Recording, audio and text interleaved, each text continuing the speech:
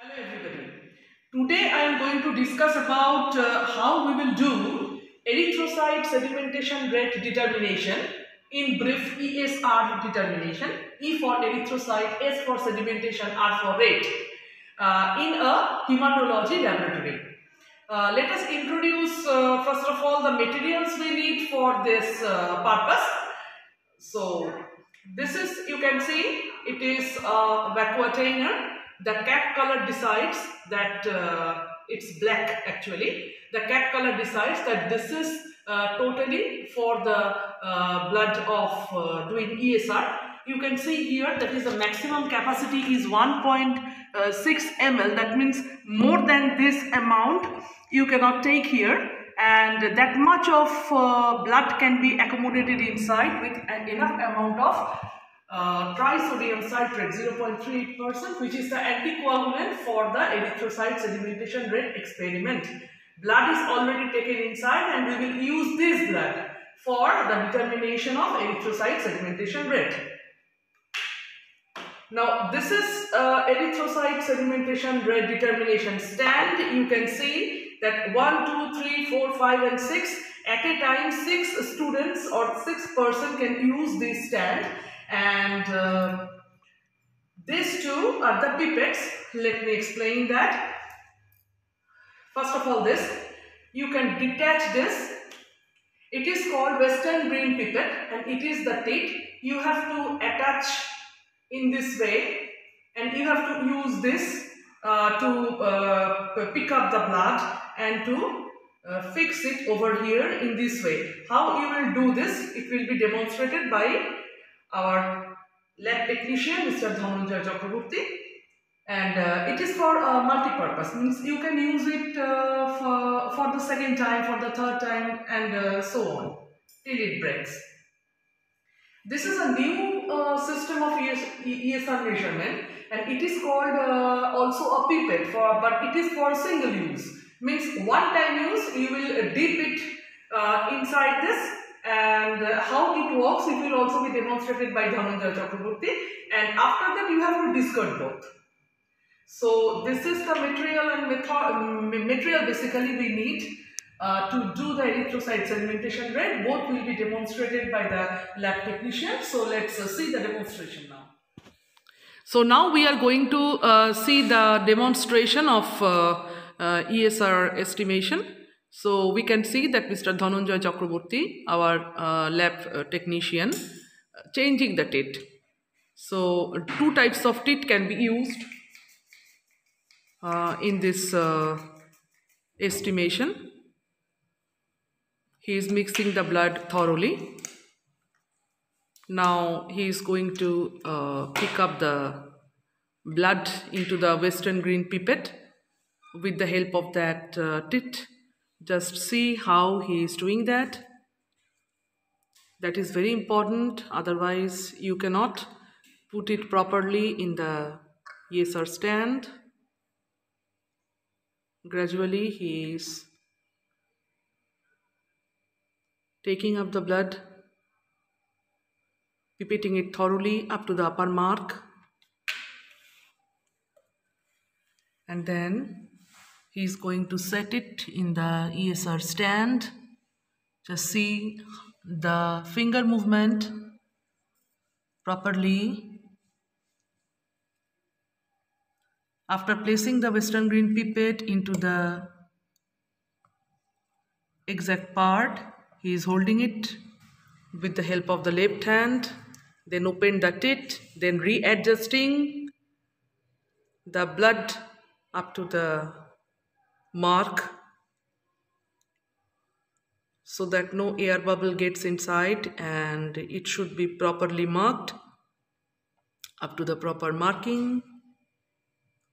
You can see, and now no tit is used. You can see it properly, it is totally up to the mark. Okay, you can see the upper part is up to the mark, and totally there is not a single air bubble, and up to the last it is totally filled with the blood. Now see how he is placing it. He placed it, pressed it,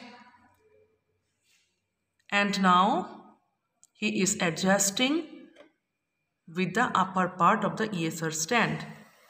Now this is the proper way to fit the western green pipette into the ESR stand. We will keep it for 1 hour. You see the marking now before 1 hour.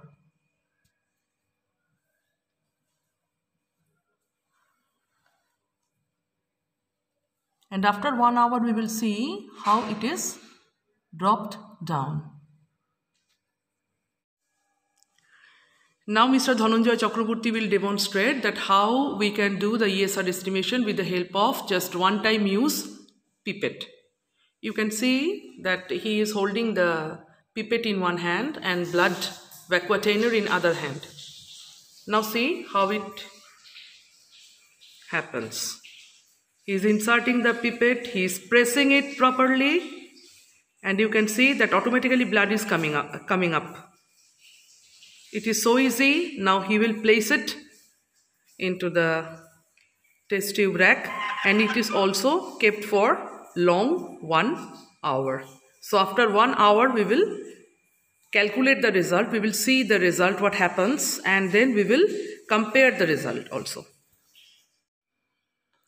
Now this is the time for the observation of ESR. 1 hour is over. Now if we see in one-time pipette, the value is approximately 10 mm per hour. You can see 10 mm per hour. Hopefully, let me move it for you. I think you can see, yes. That's a 10 mm per hour. 15. Yes, 15 mm per hour. Okay, 15 mm per hour. This is for one-time ESR value after 1 hour. And if we go for the actual method, yes, you can see the value after 1 hour. That is, yes, that is 5. Let me see. Let me focus it again.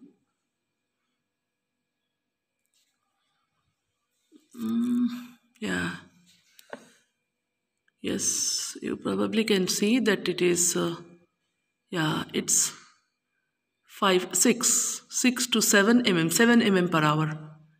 Okay, 7 mm per hour. So there is a slight difference between the value. One is 15 mm per hour and another one is almost 7 mm per hour. Yes, 7 mm per hour.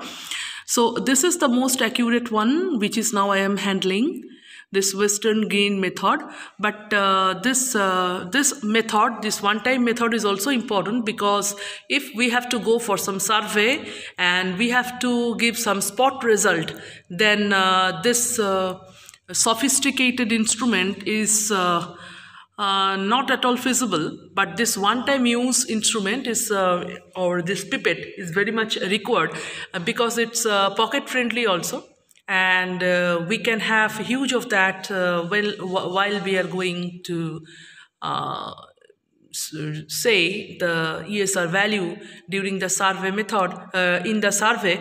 But it will be not feasible to carry all this strands and all this glass goods instrument, and this is made up of glass goods and it's not made up of glass goods. So handling is also very easy in case of this one-time western green pipette, and it's not so much easier in case of this western green pipette. So that much difference we have to keep in our mind. There is a slight difference in the value, but this is much more authentic when we place it in the ESR stand and keep it aside for long 1 hour rather than using this. But this is fit for the survey method.